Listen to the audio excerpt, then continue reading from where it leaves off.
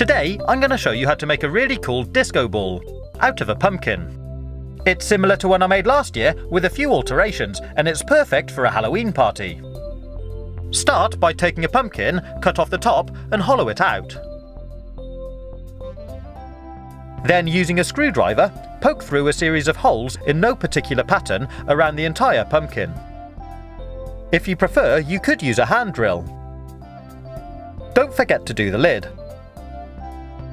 Clean it up and it should look like this. Next, take a length of thick string or cord and poke it through one of the holes into the pumpkin. I'm using a hole a few inches down from the top to make it stronger.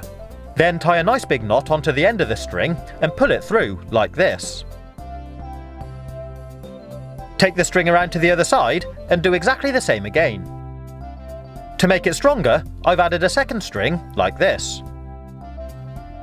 Next, take a single length of string, tie the two handles together, and tie the other end to a strong hook or fixing in the ceiling. Make sure all your knots are nice and secure, and if you prefer, you could tie it to the branch of a tree or something else outside. To make it light up, I'm going to use this really cool flashlight from ThruNite.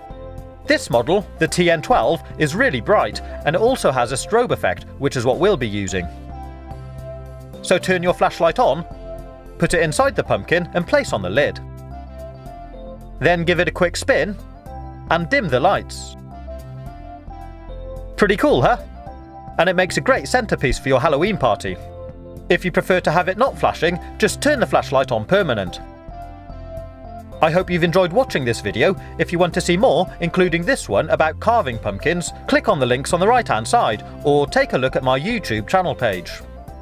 I'd like to thank ThruNite, my sponsors, for supplying me with this amazing TN12 flashlight for this video. The TN12 gives a maximum of 1050 lumens with just one battery.